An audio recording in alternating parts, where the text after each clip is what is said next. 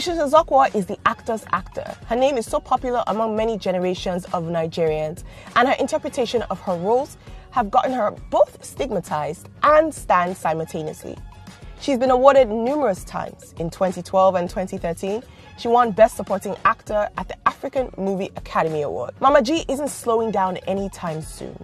On this Rubbing Minds International Women's Month special, we speak to Mama G on her journey to where she is now. Lipton is raising a mug to her. Wow, what an absolute honor. It's so nice to finally meet you in person, Ma. I grew up watching you on TV. You know, so when I was told that I was going to interview you, I just kept saying to myself, I get to meet Mama G. Don't make me feel I'm too old.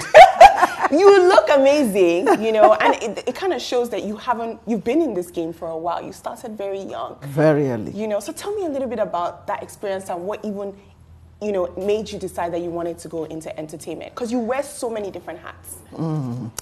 Actually, from childhood, you know, a lot of people say, I started acting when I was small. No, I found myself doing what I'm doing, even when I'm with my family.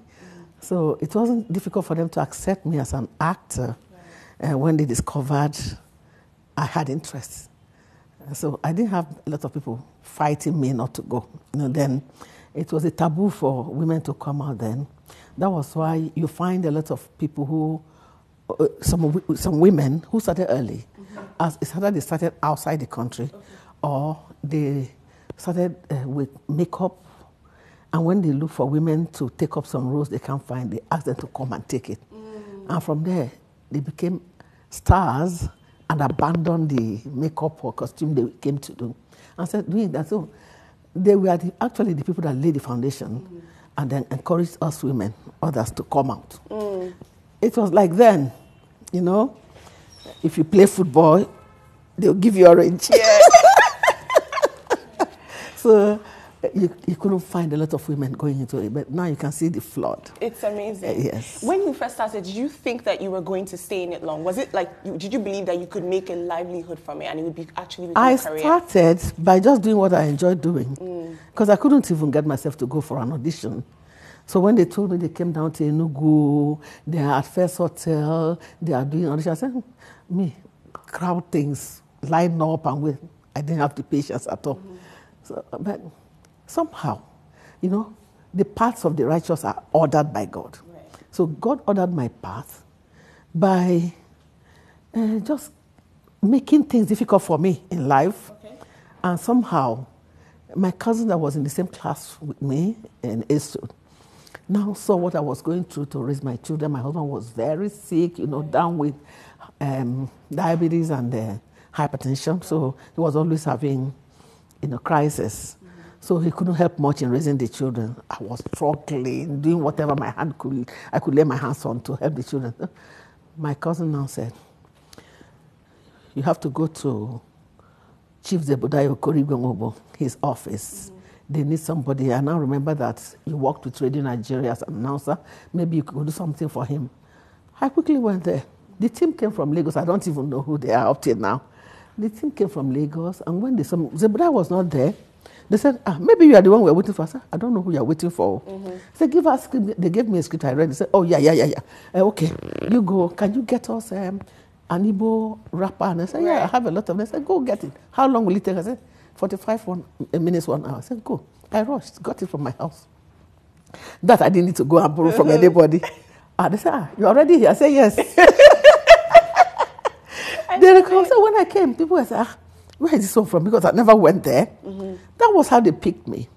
And from there, the man that played my husband in that short advert, when he was commissioned to do a 13 episode of one soap for NTA, he came looking for me. And he came with Zebediah himself, that's Chief Chikopala.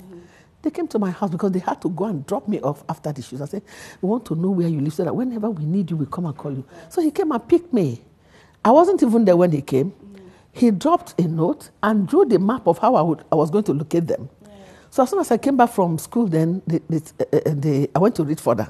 And then I was doing my shop program. They said, they came to look for you. I took up I ran. I left the food I wanted to eat. Looked for them. That was how I got into the film industry. everybody, this is lovely. Where have you been? I said, I've been in my house. You know, I mean, it's one of the things where it just came so naturally to you. And, you know, the minute you got on screen, everyone wanted to have a piece I didn't even know there was anything like stand-up. Because on radio, you just do what you can, you know. And that was how I got into the industry without knowing what was involved, what I should do and what I shouldn't do.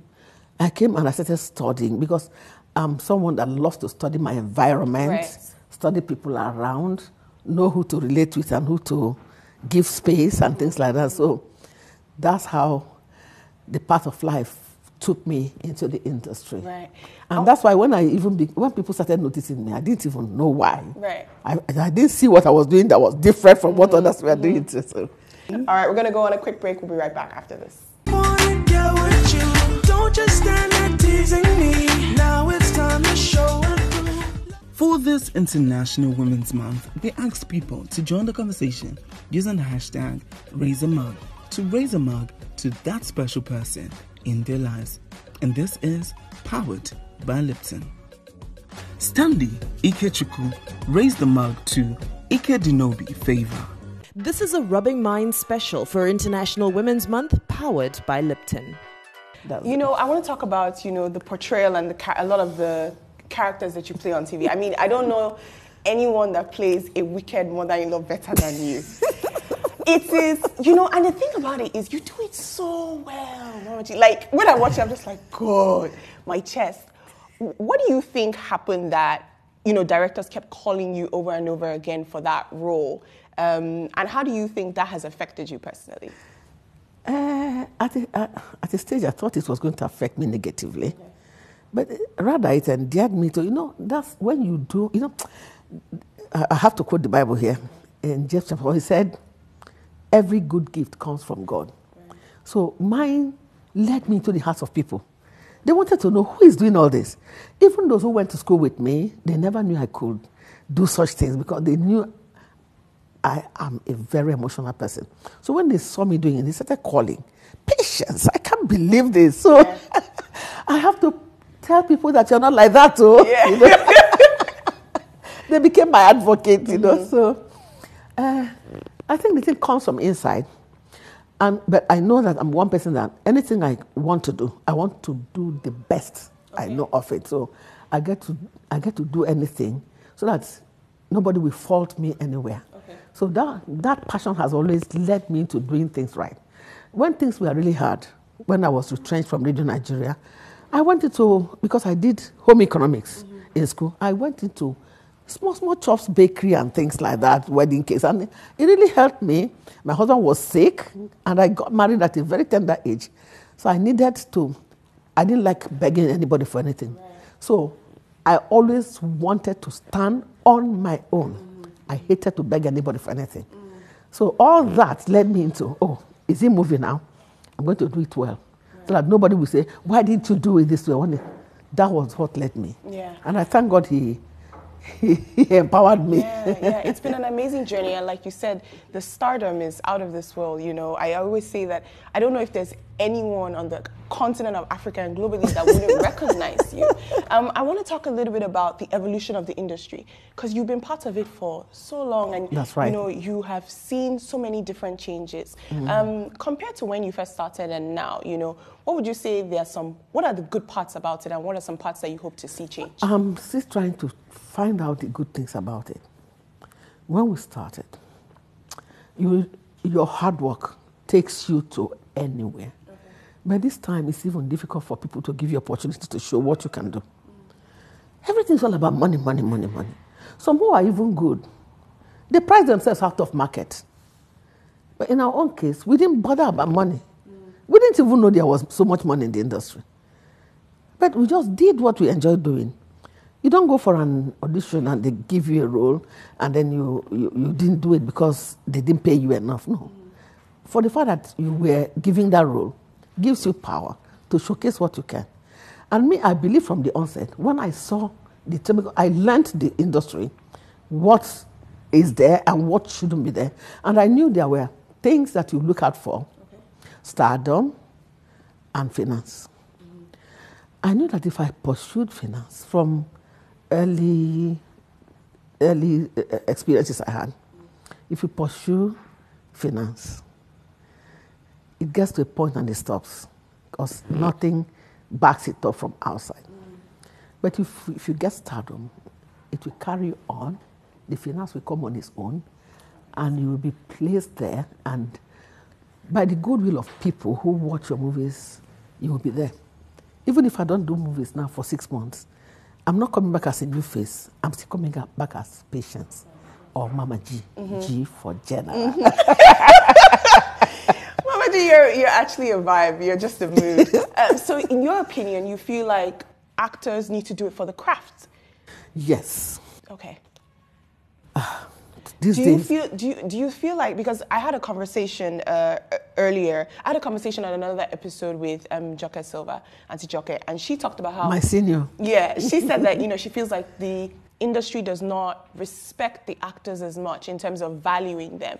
What are your thoughts on that? Because, you're saying that actors should do it for the craft and not for the money. Yes. Yeah. Yeah. They have really brought us down to a level where I can't go. And I think part of the reason is from us. Okay. Because if they give me a role to play and they know that Patience will do well on that role, and I reject it because they're not paying me much, somebody else will go for less and take it up. This is what is killing the industry. I see what you're saying. But if you give it to me, for the fact that you know that I'm going to play well on this role, you that is giving me the job won't even look at how much you're paying me. Because entertainment is unquantifiable. Right.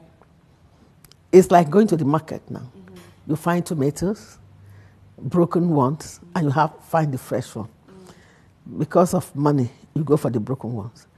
You are bound to catch disease from those ones. But the fresh one would have taken you to a healthy life. So that is what it is.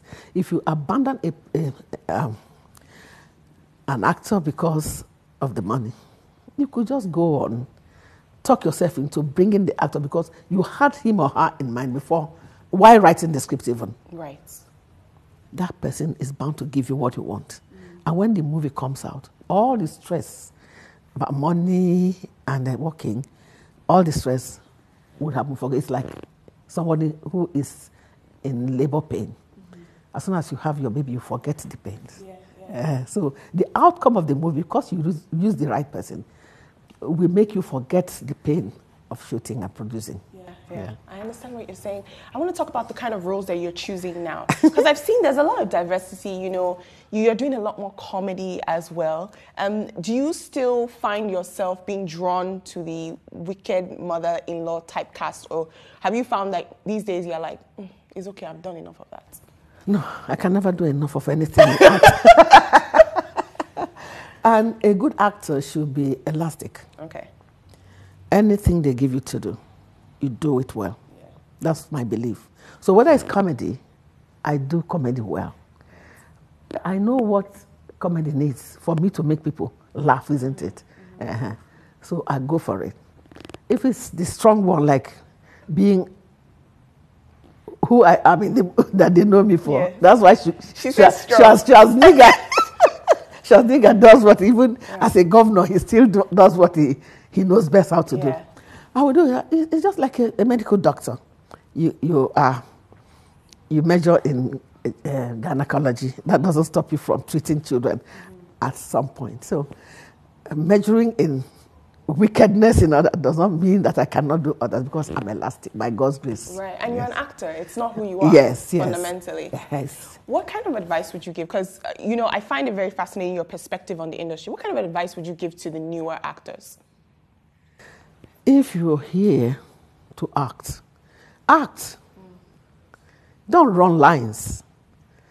Lines are there for you to guide you so that you'll not deviate from the storyline. But do the act. The writer has done his own. Find out the mind of the writer and then bring it out and even add more to it. Because if I give you a goosey to cook a goosey soup, that's not enough. You need oil. You need all the spices and things like that, and even meat. So you, as an actor, it is for you to now add those things to make the egusi soup come out fine. Yeah. So my role must be delivered in such a way that nobody else can give better than what I have given. Right. You see, so I urge the new actors, don't depend on makeup. Don't depend on what you're wearing and the other. All those things will come. There are people who are paid to do that. We have costumiers. It is their duty to costume you to go with the story, the role you are playing. The location manager to bring location that suits the act. Right. So your own, you also bring it out. Don't wait for people to do your work. Or you want to, some people, most people now they come, they want to make themselves up as if makeup is what you're going to see or the dress you're wearing is what they're going to see. No. And then you forget the main thing, which is the act itself. So the act is what makes you who you are. This has been International Women's Month special with Rubbing Minds. My name is Balanle. We'll be right back after this. Wanna get with you. Don't just stand there teasing me. Now it's time to show and prove. Empress Cindy Nato-C raised the mark to Angela Wonsu. This is a Rubbing Minds special for International Women's Month, powered by Lipton. I want to talk a little bit about, you talked earlier about how you were married at such a young age. What led to that? Was that a decision that you made yourself? Did you follow, No, it was my parents' decision. Okay. I come from a polygamous family where my mother's mate, the daughter gets married, and my mother wants her own daughter to get married. And then the one that presented himself then, they said I couldn't wait for my love. I was forced into marriage. That's it. Yeah. And what was the experience like being married so young? It was horrible. But our own time was a time where you don't have to decide who marries you. Your parents could arrange it. Your cousin, anybody can arrange the marriage, and once your parents have accepted it, you are in for it. Yes. Was it an experience where you grew into loving your husband, or would you say it was more of just a companionship? Well, both. But when you're trying to please your parents, because in our family, you don't come back from your husband's place. Yeah. You stay, manage it, make the best out of it. So when I came in, I saw what was involved. I put my head, because I couldn't disappoint my father who loved me so much. So I had to stay back. And once you start having children, in my place, it's not easy for you to abandon your children. And so I had to stay. Okay. The reason I stayed and carried it was, one, to please my family, second, to take care of my children. So whether there was love or not, does not matter. Earlier you talked a little bit about how your commitment and your need to be able to take care of your children was what inspired you to find whatever you could put your hands to. That's right. How were you able, where did you find that resilience and that strength to raise your children while you're in so many ways being the financial breadwinner for your family? When you discover that the man is already sick with secular disease, terminal disease, you even have to battle with training the children and then helping him out. He's your husband, you can't deny it. Yeah. And you must do your duty as a wife. And coming from a Christian background, we are not allowed to divorce. So that gave me the courage to really do what I could to. I remember the first time he went into coma. When he came back, he recovered, and he said, if anybody told him I was going to be able to take care of him like that, he wouldn't believe. I said, why? But you're my husband.